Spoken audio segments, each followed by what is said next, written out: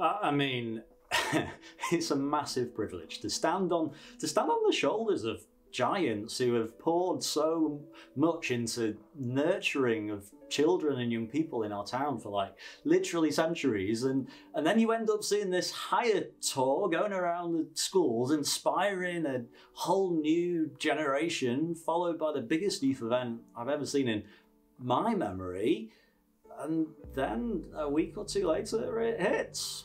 I found the pandemic really strange in what it did to youth work. Like, I thought going into the pandemic, and I think many youth workers made this assumption too, that we'd be all right. Like, we'd create a space online for them. Like, young people are digital natives, so everything will just come together. But actually, that really wasn't my experience. And I think it wasn't the experience of many youth workers. So many people working with young people in schools, so many Christian schools workers, just found it really disorientating. Suddenly not being able to go into school, suddenly being forced online. Groups stopped, contact paused, in-person schools ministry restricted.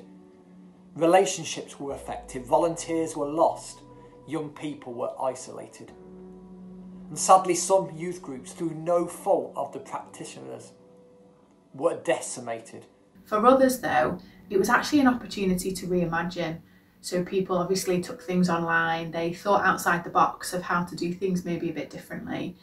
But it was a real mixed bag across the field, and I think people have found that both challenging, but also so many have seen just the opportunity that's before them to totally rethink how they do youth work and how they engage with kids and young people. So when the pandemic hit, we really lost that sense of community in our school, which we really thrive on.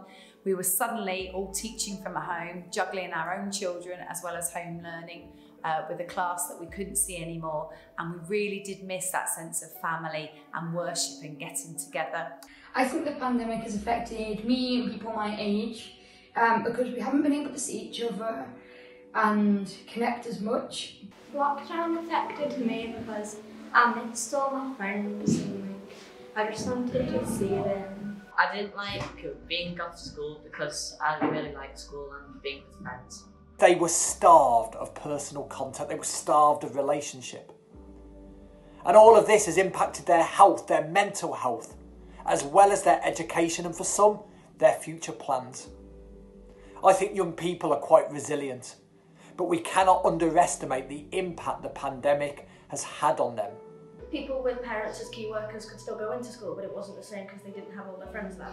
I couldn't see all my friends and I couldn't give anyone in my family a hug, and it was really annoying standing in the window saying, well, the only thing which was good about it was that my nana made us some cakes. I thought the pandemic affected me and my friends in a good way because we appreciated our teachers a bit more, because a couple of us struggled without the teachers being in the room. We couldn't get in schools initially, and then things began to open up. And what I love about Southport Area Schools Trust and Tabs and the team is that you guys really began to innovate in different ways.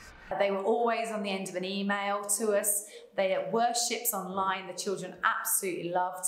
So there we were, locked down, in a house, together, but by some sort of miracle, we decided to start sharing a house with our friend Emily, who happens to be the children and youth pastor at Christchurch. And so we decided to make videos together. And then all this video equipment just started turning up that Tabs had ordered, and our lounge was taken over by this huge green screen sheet and studio lights, and we couldn't watch TV or do anything because the lounge was just full of stuff. And Tabs just kept ordering things and then switched into this video editing robot right around the clock. We were fortunate that our school used Tabs and Hetty's video assemblies. We watched them in our class. They were really good and different each week, fun and exciting. I am glad that we were able to learn more about God and what it means to be a Christian. It was a real highlight of the Children's Week, and actually was a sense of continuity for the children. I enjoyed Hetty and Tab's worship assemblies because I thought they were fun, yet they were true to the Bible. They're absolutely amazing. They're really fun because of all the different games you can play. We were writing lots of scripts for our video assemblies, and Tabs was there making them into videos and animating things, including a full-on 45-minute long Christmas production and online Mission Impossible escape rooms. Hours of work going into YouTube channel and social media. I liked when you did the Christmas videos, that they were super funny. It makes me much happier, and whenever I'm having a really sad day, it can make me feel happy. I like the Boris Johnson on the Christmas one. Great, okay. So yeah, I would rate it a 10 out of 10, the assemblies. So fast forward a bit, and we suddenly get an email out of the blue from a secondary school asking if we could help mentor a young person who was really struggling and would regularly ask about us and when we'd be back in school. Like, we'd barely heard anything from most of our high school contacts, and then next minute we're back in having meetings. We're looking at our high school flagship piece of work, our lunch clubs, our safe spaces to explore the big issues of life, and we're like, these really aren't going to work inside a classroom right now, but could we go outside? It felt like youth workers across the town were feeling more and more motivated to innovate again, but not digitally this time. This time it was about getting outdoors, into the community. Young people were fed up of being at home, in front of their devices, and more you could see them suddenly emerging onto the streets. We felt like this real prompting to just get out there. Let's do detached youth work, and let's shape our school's work to look like that too. We had this donation of a pop-up gazebo that we got all safe space banners for, and branded up safe space youth worker hoodies, and a week later we were in high schools in the yard having hundreds of conversations with young people in the space of one lunchtime, desperate to talk about the last 2 years, to catch up with us, to check in. Some telling us how much the Higher Tour had made a difference to them, forming their friendship groups, forming their faith just in time. And the staff were like, wow, this is so needed right now. And we were like, why didn't we always do this out here instead of hiding away in a classroom? We started working around the other secondary schools in the area, letting them know, and they're like, yes, this is exactly what we need, let's do it. As we've gone back into schools, what I've noticed is young people's mental health is something that's came up a lot. Now they've got to come back and comprehend what is this? How do I move on? What is the next level in terms of my adult life, and what does this look like, even though I've missed out on what things have already been? The work that Tabs and Hetty have done in Greenbank especially is just fantastic.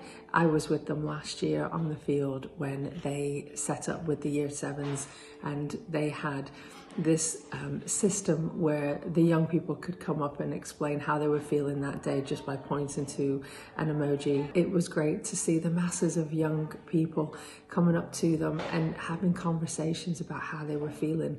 It's been great to be back in school, like in a time in which it's brought so much uncertainty, to be able to create a rhythm and a routine and being a dependable person who they see week in, week out at school has just been great. And like, so often so many young people have just came over and just needed to have a chat, just someone to talk to, and Safe Space has done a great job to create and facilitate a space for young people to come and share and to talk about what's going on in their lives and talk about how they're feeling. It's about showing these young people that we're in it for the long haul, that we want to walk with them where they're at, in the midst of what they're going through, struggling with, processing, and that actually we can bring the reality of what God says in those situations, and we get to model what it looks like to live in this kind of faith-filled life where we know Jesus is our friend, and how does that really change our own lives, and being able to model that to the young people around us. I think it's really key to be able to go to where the kids and young people are, and just really provide that support and that other alternative view, I guess. You know, the pandemic has hit young people so hard in so many different ways, and one way we chose to respond to that as Hope and other friends was looking at well-being. How do we help young people, adults, children understand that God's got a plan for their well-being, helping them know that He loves them and He wants to take them on a journey. I think that the Safe Space in my school has helped people to stay motivated and look after their mental health. They just make me really happy. I'm glad that it's like they understand the kids and they understand how we feel. It's great to see Tabs and Hetty working here in the high schools, and a lot of the young people recognise them from primary school, which is even more special because it means that transition is easier for them, especially for the Year 7s coming in.